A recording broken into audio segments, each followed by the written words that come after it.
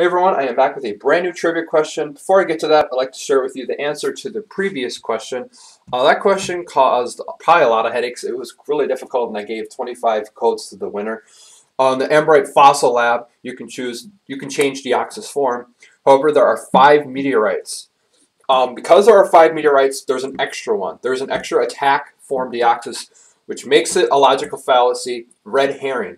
And it's red herring because it's irrelevant and it's not needed. So I don't know why they added another attack form Deoxys. It's the same thing. So I thought that was kind of weird, but they made that error in the game. And the first person that got that right was Sia Zhang Shang. I think that's how you say it.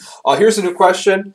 In the Pokemon Black and White games, what is the name of the forest where Caldeo is rescued? The answer has 3 words, and the fastest person to get that question correct will win 9 TCG codes from Legendary Treasures. Thank you guys for watching, and good luck.